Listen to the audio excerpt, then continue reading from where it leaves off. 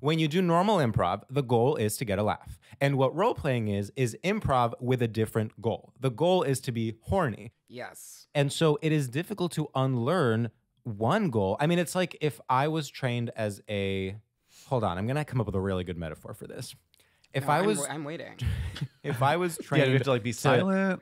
I am comme des garçons, and I am hired to literally create the U.S. the swim team's bathing suits. Okay. I can't do that. I'm trained in high fashion. They're all going to have holes in them, and they're not going to be waterproof. Comme des Garçons got hired to build the swimsuits for the Olympics. That's the base reality of the scene. Well, if we're talking world building, then yeah, that's the impetus of the drama that's about to occur. I don't even remember what this was an analogy for. This was about improv.